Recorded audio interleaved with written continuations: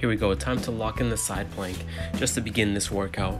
So you just want to focus on keeping those hips up, focus on deep breaths in through the nose and out through the mouth, and squeeze those glutes nice and tight just to maintain your posture throughout.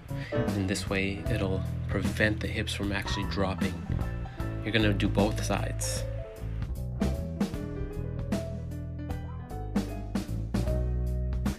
So this is just a quick turnaround to the opposite side, and then as you're just focusing on your breath, squeezing those glutes, just start thinking about something else. Maybe it's the music that you're listening to. Just kind of get your head out of your body just to help the time go back faster as you get into that meditative breathing state.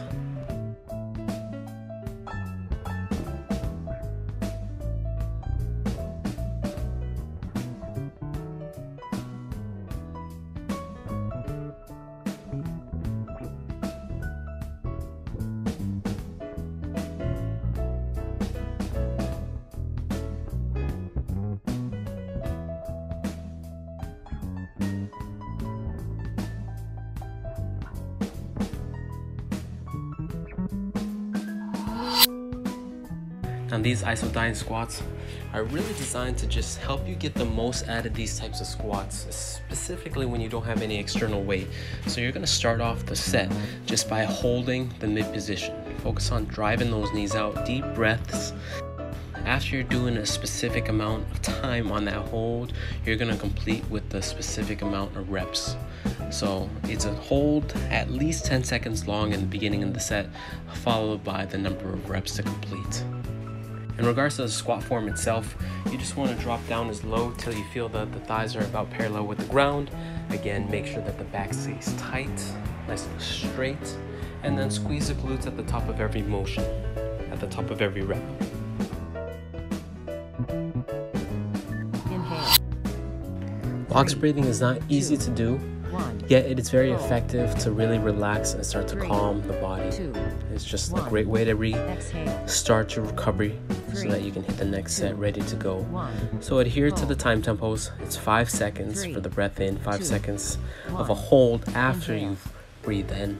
So this is before the exhale. Then 5 seconds on the exhale, and then hold that after the full exhalation for 5 seconds without breathing in. So there you go. There's the 4 steps to the motion, to the breathing technique, and just do your best to stick to the 5 seconds for each part of it. Again, it's a bit of a challenge, especially if you've never done this before, but this is going to help get you recovered a bit faster for that next set. 3, 2, 1. Exhale. 3, 2, 1. Hold. 3, 2, 1. Your timer is complete. Kicking off with the classic cardio exercise, the jumping jacks. So just keep the arms and the legs moving. That's about it.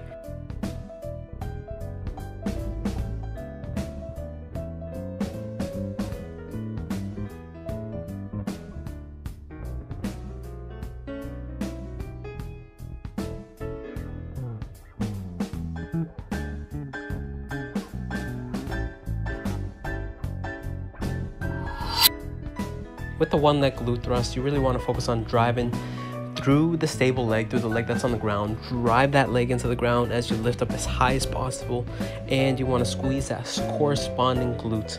So if the right leg is on the ground, you really want to focus on getting a great squeeze in that right glute as you drive the hips as high as you can.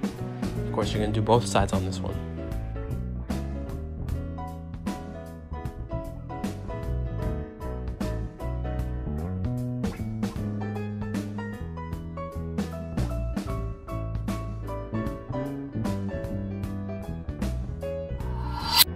So with these push-ups, you could do it at varying angles. So if you have trouble doing a full push-up from the ground, make sure you set yourself up on a chair or on a counter.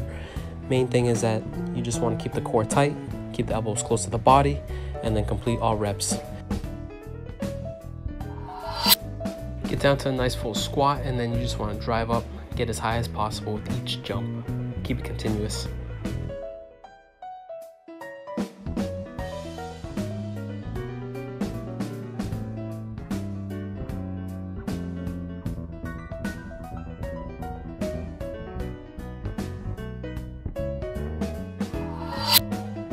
dogs are great for the shoulders, glutes, and core. So all you're gonna do is you're just gonna raise opposite leg and opposite arm. Lead with the back heel and lead with the thumb of the hand. And you wanna raise up as high as you can. Just focus on getting the tension in that corresponding shoulder and in the glutes. Do both sides.